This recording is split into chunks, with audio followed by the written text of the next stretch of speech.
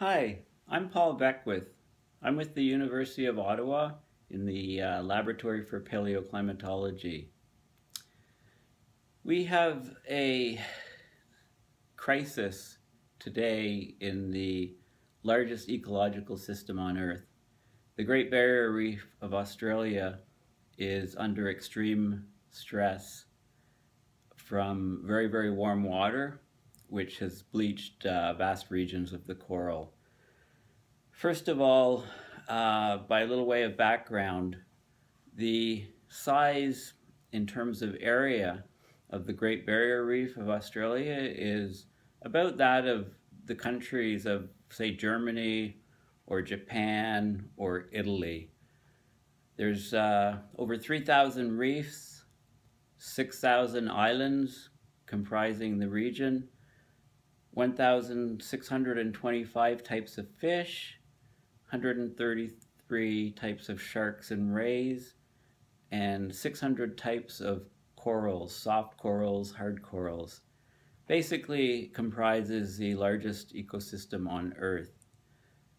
And since the turn of the century, from about 1880 to present day, the sea surface temperature in the Coral Sea, which encompasses a lot of the Great Barrier Reef, is 1.2, 1.3 degrees Celsius warmer today than it was about 1880 or so. So this year, of course, we've had the very large El Nino event in the Pacific, which has been very, very powerful. In fact, one of the most powerful that we've ever seen. It is even stronger than the 1997 to 98 one previous. This is not the first time that the barrier reef has undergone a lot of bleaching, but this is by far the worst ever bleaching of the reef, which is ongoing as I speak in this video. So if the water temperature gets too warm or too cold, then it stresses the zooanthellae, which are the symbiotic algae that coexist with the coral polyps to make up the reef. So the zooanthellae provide food, and they give the color to the reefs, the vibrant colors that we see. So water temperature is too warm right now on mostly the northern part, the northeast part of the Great Barrier Reef.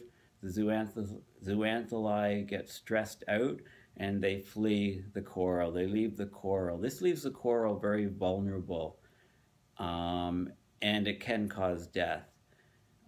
In fact, about 50% of the bleached areas in the Great Barrier Reef are expected to have complete mortality. So I'm talking about the region from Cairns all the way down the coast to roughly to, around the Papua New Guinea region that's offshore. So an aerial survey was done. This was triggered by the reports of very, very large bleaching. So using drone technology and photography from planes, an aerial survey was done of 520 reefs, mostly in the northernmost regions. Of those 520 reefs, only 4 of them were healthy. 516 of these reefs have been bleached, so the zooanthellae have left and the coral has turned white. And 50% of them will die. Which ones won't die? Well, basically, if the water temperature returns closer to normal and the zooanthellae return, then within about 8 weeks of leaving, then the coral can recover. So right now we're on a death watch. Basically, the water is still warm. If the water cools down off in this region, then some of the reef will recover, but be severely weakened. So UNESCO is the United Nations educational, scientific, and cultural organization, part of the UN. They're the people that declare sites to be World Heritage Sites and determine if they're in danger or not. So the Great Barrier Reef, of course, is one of the World Heritage Sites. It's important to our planet. You know, it's part of our ecosystem on our planet. It's a very large area. It's very important to the Australian economy.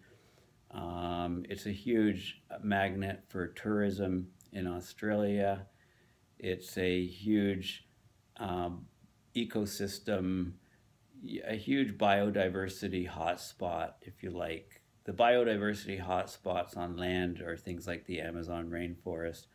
It's definitely the marine biodiversity hotspot with all of the, all of the fish that live on the reef. So getting back to the UNESCO, they've been lobbied hard by the Australian government in the last few years because they wanted to put the Great Barrier Reef on the danger list of World Heritage Sites, and they were convinced, oh, the health of the reef is fine. You know, the Australian government, which is basically in the pockets of mining corporations. In fact, they wanted to blow away parts of the reef to build a coal terminal to ship more coal off. I mean, talk about ultimate irony. So the UNESCO was successfully lobbied by the Australians to not have the reef on the World Heritage danger list. And of course, UNESCO, after this bleaching, I mean, what choice are they going to have? They must reconsider and add it to their list. Of course, the water temperature this year is very, very high, both from the climate change, as I've said, the 1.2, 1.4 to 1.4 degrees temperature rise in the Coral Sea since the turn of the century, and also with the record El Nino that has been going on for most of, for lots of 2015 and now well into 2016. It is weakening, but it still has a lot of kick left to it. The Barrier Reef is 2,300 kilometers long. It also protects the coast from storms, apart from being a habitat for vast numbers of marine species. And it's a great tourist area, lots of scuba diving. Its loss to planet Earth would be devastating. Not just to planet Earth, I mean to Australia. It would do a big number on the Australian sort of, the Australian identity, if you like, the Australian sense of place, the global sense of place when these reefs start to drop. Now, the Great Barrier Reef Marine Park Authority has the entire reef on level 3 alert, which is their highest alert for bleaching, and setting that alert triggered the aerial survey by Terry Hughes, who's a National Coral Bleaching Task Force leader. And they surveyed 600 kilometers of the reef just a few weeks ago and found 60% bleached. And the reports in the last week now have gone to say 95% of the reef is bleached, with a 50% mortality rate expected. So this is, basically, this is solid evidence that we've pushed the ecosystem way too far. We've stressed the ecosystem just in too many ways. The ocean acidification does not help with the bleaching because corals are calcium based, and with the acidification that dissolves that can dissolve the corals. The change in sea level is also going to be a big factor in coral reefs worldwide. So if coral reefs withstand the extremely warm sea surface temperatures, and if they withstand the additional extreme weather events and the higher waves and large storm surges and things from typhoons and hurricanes, if they withstand that type of thing, then if we do get sea level rise of, say, 7 meters by 2070, which I've been talking about, now this is an outlier, but there's been a lot of noise in the media just in the last week or so about the rates being double what the mainstream science thought. So perhaps 2 meters by 2010 instead of 1 meter. And so they're getting closer to my number. You can just Google, is 7 meters by 2070 possible, and look at that YouTube video. So if we have that type of sea level rise, then of course the coral are located at the depth they're at because there's sufficient light and sufficient nutrients for them to thrive, to root and anchor onto the bottom and thrive. And if sea levels are suddenly, in a very short period of time in terms of coral lifetimes, 7 meters high, then lots of the corals will just not get sufficient light, and will have very high mortality. And as long as the sea level is rapidly changing, the coral doesn't really find an optimum water depth above it because the levels are always changing. So that will reduce the reefs around the world.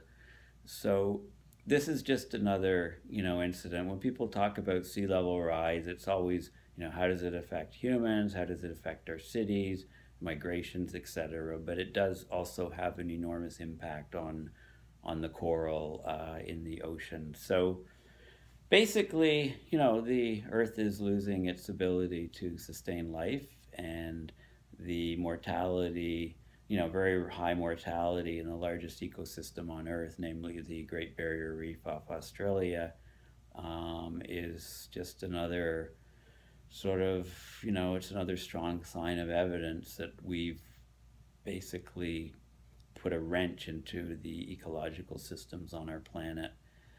So I've been pushing, as you can see in other videos, that we need to apply the three-legged stool as soon as possible. We need to zero fossil fuel emissions. We need to remove CO2 from the atmosphere to lower the levels, to restore a stable climate and restore a stable chemistry in the oceans, get rid of ocean acidification. We need to cool the Arctic, because the Arctic loss of sea ice and snow cover, which will occur completely in a summer in the very near future, will greatly increase the frequency, severity, and duration of extreme weather events, probably by a factor of an order of magnitude, 10, 20 times, maybe 50 times. I mean, the climate has changed, so the statistics of weather patterns around the globe are changing. So also, this links to this video, apart from, you can follow my YouTube channel, Paul Beckwith. You can, links to my videos and little blogs go on to my website, paulbeckwith.net. And there's a please donate button on the main taskbar on my website. And please consider supporting my work for these videos and the research going into how our Earth system is changing. I'm not funded by the university for any of this work. I get funded for the odd course that I'm teaching at the moment, but there's no funding for this work. So thank you for your attention, and until next time, goodbye for now.